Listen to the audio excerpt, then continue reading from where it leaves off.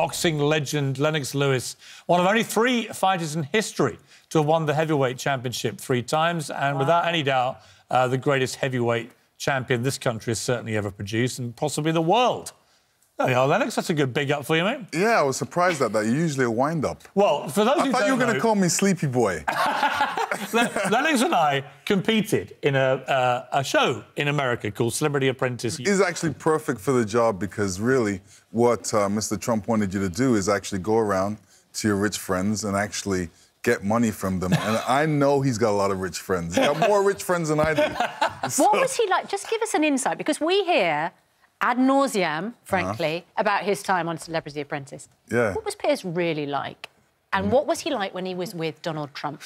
He was annoying, a butt kisser. Enough about Trump. What about me? No, boy. I tell you what, he got up everybody's skirt. I mean... Well, OK, we probably should clarify slightly that. unfortunate choice of phrase there, Lennox. Yeah. Do you mean up everyone's nose? Yes. Yeah, OK, right.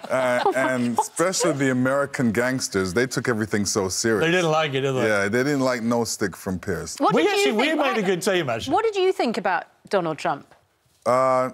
You know, I couldn't understand. Everybody was really nervous about this big boardroom. And then when you go in this big boardroom, it's like a boardroom that could fit like 50 people. And there's only one person behind the desk. And everybody that comes in, even Piers, because I was watching him, he was like, his face was getting red, he was a bit nervous. I wasn't nervous. I think it was just the athlete in me. Yeah, I'm ready for this. Yeah, I'm cool. What was interesting was, if you'd said that Donald Trump, the one that we saw night after night for hours and hours on end, would be president one day, we wouldn't have been as worried about it, I don't think, as many people now are that he is. Because he wasn't as combative in there or as kind of deliberately polarising, was it? Has he changed, do you think? Yes, he has. I think he's loving the job. I was actually in the White House the other day, and, you know, he loves that job. Did you see him? Yeah, I did. Really? What was that about? Just freeing a man that was... charged with a crime that he didn't commit, basically. And did you get him free? Jack Johnson, yeah. Jack Johnson got a piece of paper saying that he was free. I think it was on 2 presidents' desks before that, for years and years, that he committed a crime when he was, you know, boxing. And Trump has signed it off, is it? He signed it off finally, so he's... And when you saw him again at the White House, you must have had a laugh about the old Apprentice days, didn't you? He just asked me a lot of different questions about that and said, do I remember? And I said, yes, I do. Can't really talk about them out in public, but, you know, he remembers. Now, we've got several chess sets here. And the reason for that is that during the long... one over there, by the way. We were trapped together for 18 hours a day for about 6 weeks. And we actually became good mates. And we played a lot of chess. You've been taught by your mum. And I thought I was good at chess. Right. And we played 40 games of chess in 6 weeks. How many times did he beat you? 39 times. Every time. What did you do in the 40th game? He is good at chess. I don't know. I think he cheated. I don't know how he beat me. How did you get so good at chess?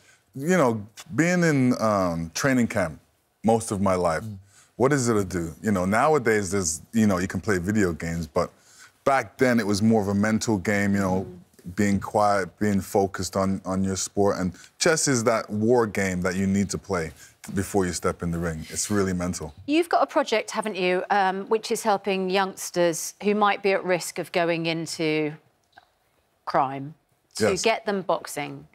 That's a project, I understand, that's been running elsewhere in the world. Are you bringing that to the UK? Absolutely. And is chess going to be a part of it? Yes, chess is a part of it. You know, if you teach a kid how to play chess, you know, he's not going to go out there and rob somebody or do something bad because, you know, he's thinking like 5 moves ahead. Or what can happen if I take this and put this in my pocket? What's going to happen to me? What's my mother going to think? Do you think kids have lost focus?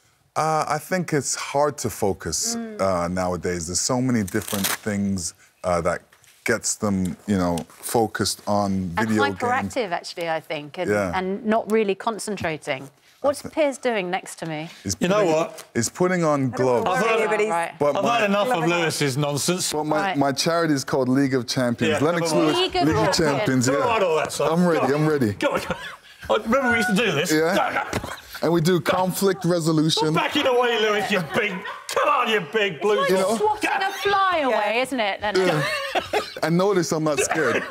I'm not surprised. This is brilliant. It's like martial arts. We could do with some conflict resolution, though. That sounds quite a good idea. And we teach them how to be winners. We teach them how to set goals for themselves. And we talk about life. And we teach them, you know, respect, which is, you know, the main thing. So not only boxing, but that. It sounds fantastic. I also just love the fact that you took absolutely no notice of Piers as he was ducking and diving. He was running away. Absolutely brilliant. I wasn't scared one bit. No flies on you. Great to see you. Yeah. Thanks so much. Oh, don't forget, September 6th, me at the Indigo, we're going to talk about boxing and take you down memory lane. And your life, right? And my life, What was the greatest moment of your career for you? Oh, man, there was too many great moments. I think one of the greatest moments was in Africa when Don King actually came over to one of my friends' weddings, and he basically wanted a WBO belt. So he came over there and offered me money, and, I obviously took the money, but I wanted a Range Rover as well. So he had to buy me a Range Rover. Oh, my goodness. Big up Saxon.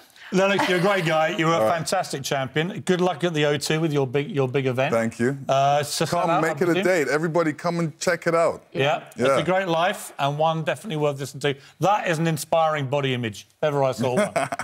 I'd love to be like that. Mind you, I wouldn't have won Celebrity Apprentice if I'd been like him.